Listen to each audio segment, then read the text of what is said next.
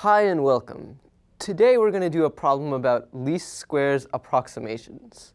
Here's the question. Find the quadratic equation through the origin that is a best fit for these 3 points, 1, 1, 2, 5, and -1, -2.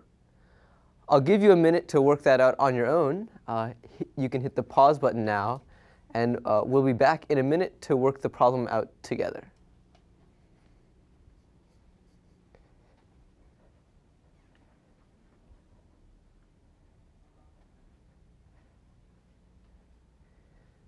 Okay, and we're back. So what's the first step in a problem like this? The first step is figuring out what our equation looks like, the one that we're going to find. So our equation is going to look like ct plus dt squared equals y. So that's what we're looking for. We're looking for a quadratic equation through the origin. Now, if it were just any quadratic equation, then we would have a constant term, but through the origin just means that the constant term is 0. Okay, now, what's the next step? Next, we need to set up a matrix equation. So we need an A, a matrix A. Oops. And which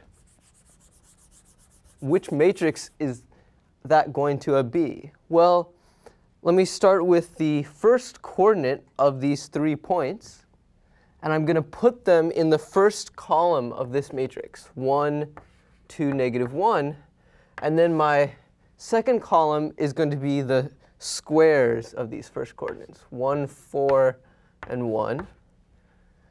And my x hat, that's just c and d, and my b,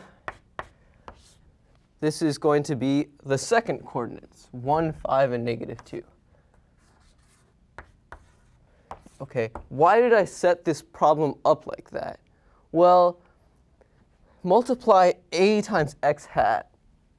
Okay, the first coordinate of a times x hat is 1 times c plus 1 times d. It's just the same as plugging in this first point into the left-hand side of this equation. Okay, and similarly, if I took the second point and plugged it in here, I would just get 2 times c plus 4 times d, which is just the same as the second coordinate in the multiplication a times x hat, 2 times c plus 4 times d. Okay, and where did the b come from? Well, the b came from plugging in these points to the right-hand side. So 1, 5, and -2 are just the y coordinates of these 3 points. Good. So it would be great if we could solve ax hat equals b, but we can't solve ax hat equals b because there isn't a quadratic equation through the origin that contains these 3 points. But we need to find the best approximation to that. So that's the same as solving ax hat equals the projection of b onto the column space of A, because we only have a chance of solving ax hat equals something if it's in the column space of A. And remember from our projections part of the class that this is the same as solving A transpose A x hat equals A transpose B. Good. So that's what we're really going to do. We're really going to solve A transpose A x hat equals A transpose B. And now all we have to do is just a computation. So let's do it. So what is A transpose A? I'm going to do this kind of quickly because you should be good at multiplying matrices by now.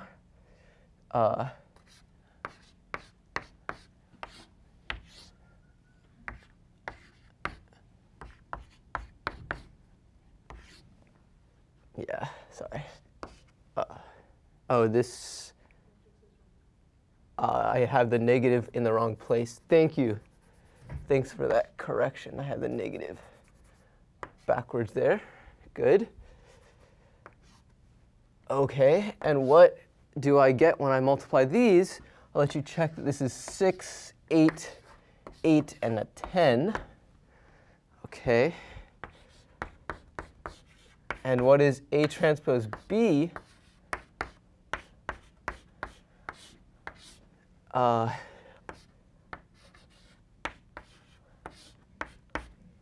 Well, if you multiply this out, I'll let you check that you get 13 and a 19.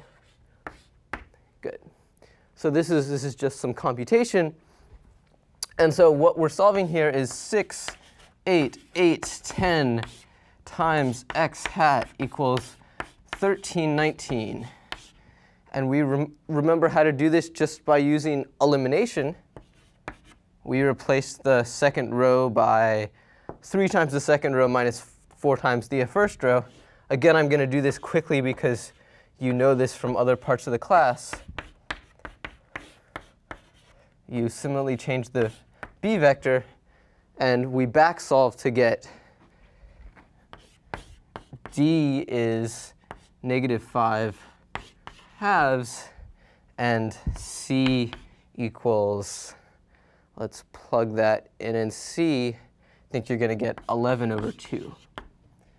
So what's our final equation? Our final equation is y equals 11 halves t minus 5 halves t squared.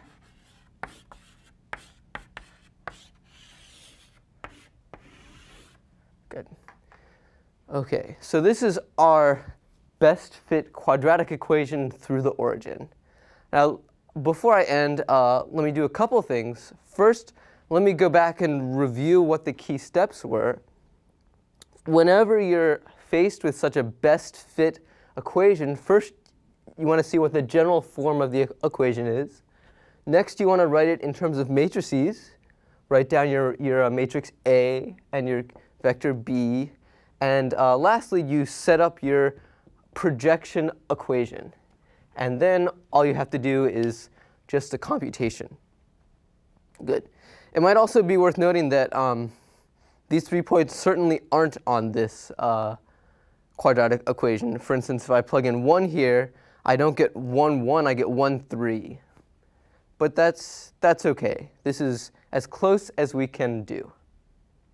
Thanks.